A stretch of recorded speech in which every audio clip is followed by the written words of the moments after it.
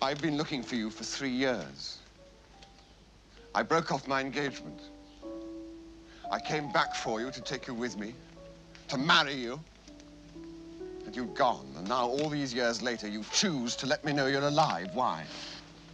I could not do so before this. You've married.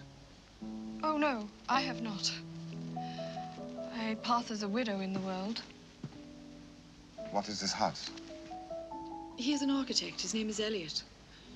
They gave me shelter a long time ago. I am tutor to their children, but I am free to do my own work. They have encouraged it. These are yours? Yes. You have found your gift. Why did you leave Exeter? You told me you loved me. You showed me your love.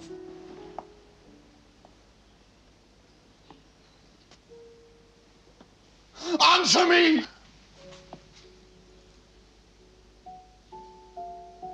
There was madness in me at that time.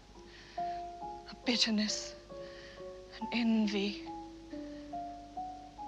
I forced myself on you, knowing that you had other obligations. It was unworthy. I suddenly saw, after you had gone, that I had to destroy what had begun between us. Are you saying that you never loved me? I could not say that. But you must say that. You must say I am totally evil. I used him as an instrument. That I do not care that in all this time he hasn't seen a woman to compare with me. That his life has been a desert without me.